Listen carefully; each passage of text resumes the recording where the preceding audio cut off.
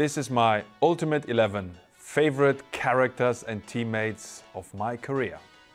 My goalkeeper will be Łukasz Fabianski, one of my favorite teammates because he's Polish. He lived close to the German border, and when I joined Arsenal, he was very close to me and he saved a lot of penalties, especially in our FA Cup run when we won our first title, I can remember. And we are very close because we are NBA favorites. We love the game and we love to compete against each other. On and off the field, he was someone who always motivated me and always kept me going. Thank you, Lukas.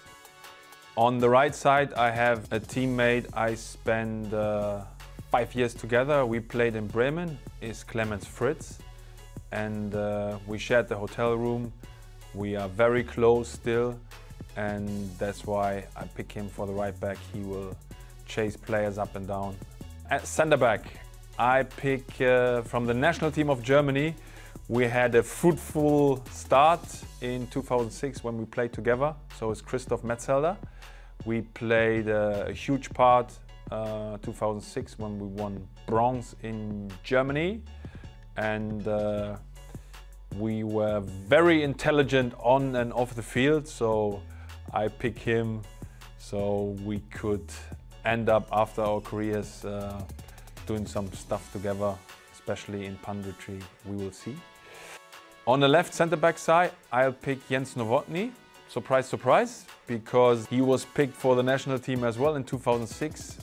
And we had one thing going on in our spare time. We played some World of Warcraft together. He was 30 plus and I was very young, and he helped me to switch off from the games and just focus on a virtual world. So thank you for that, Jens. On the left, I'll pick a teammate of mine who is pretty much underrated even now. It's Nacho Monreal, because he's just brilliant on and off the pitch. Always with a smile, always that being a little bit on the edge of being late in everything he does, but when it counts, he's just there and delivers, especially this season, a lot of goals already. Nacho, I'm very proud of your progress, and a lot of people don't see you. You deserve much more credit for what we achieve here at this club. I picked two defensive midfielders in Frank Baumann. We played together in Bremen.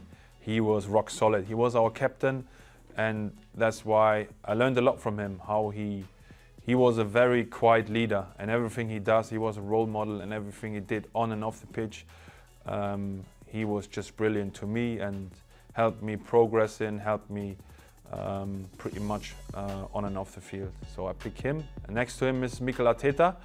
Mikel Arteta and myself, we joined in 2011 in the crazy last week of the transfer window. We lost 8-2 to Man United, and the manager decided to get some new additions. Mikel and I, we were two of those. We spent a lot of time together in a hotel. We spent a lot of time together afterwards because we got on well with each other, complimented each other on and off the field. It was brilliant to see him rising at Arsenal, then named captain after 2 seasons. On the right side, I've picked Thomas Rosicky because he's just a legend for me, because I started in Hanover, he played for Dortmund. He was just brilliant in the Bundesliga, and then he was transferred to Arsenal. I think everyone recognized him as one of those greats this club deserves, and he deserves a lot of credit. Got a little bit unlucky with injuries, but he lights up every dressing room, every pitch. I think everyone at the club loves him for just being himself. On the left side in midfield, I pick Santi Cazorla. He is just a magician. We miss him very much. You could always rely on, you could always play the pass to him. He was always find a solution. I wish him well for him, for his future. My strikers will be Lukas Podolski, because he is one of those positive, crazy teammates. He was always in the same positive mood every single day, and he has got that left foot that makes the difference. So I want to thank him for our time we spent together in a national team and at Arsenal. It was always a pleasure to play alongside him and to be part of his little bubble of happiness.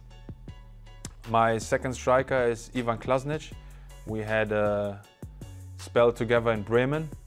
When I played against him, when I played for Hanover, I hated it because he was one of the best. He was one of those strikers who were always in the right spot, and when you thought you got him, he always had cheeky moves, that little Croatian cheekiness. He was always ahead of the game, and his left foot was just brilliant. He had little kidney disease now, got a lot of transplantation, so he is a little bit unlucky in his life, but I wish him well, and I pick him for one of my strikers in my Ultimate 11. For more videos, subscribe.